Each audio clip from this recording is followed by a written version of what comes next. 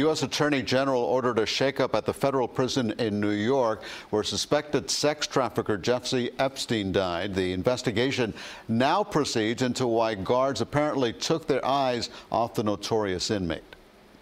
A law enforcement source with knowledge of the investigation tells CBS News that corrections officers may have falsified reports that they checked on Jeffrey Epstein as required by protocol.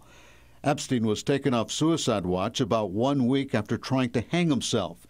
The source tells CBS News his cellmate posted bail, leaving Epstein alone in his cell last Friday, the day before he died. Another source said it appears Epstein had been dead 1 to 2 hours before he was found.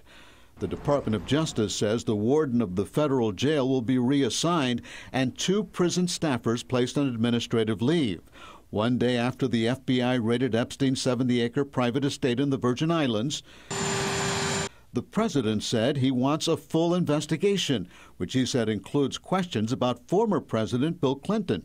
So you have to ask, did Bill Clinton go to the island? That's the question. If you find that out, you're going to know a lot. On Saturday, President Trump retweeted a conspiracy theory that claims to link the Clintons to Epstein's death. A Clinton spokesman said the suggestion that the Clintons were involved is ridiculous and, of course, not true, and Donald Trump knows it. We will get to the bottom of what happened, and there will be accountability. As the investigation proceeds, we're also hearing firsthand what life was like for Epstein while he was in jail in Palm Beach County. Jeffrey Epstein was a high-profile inmate. And being that he was going to be housed in T-dorm, his cells is to remain unlocked. Sometimes he would come out of his cell, he would be naked.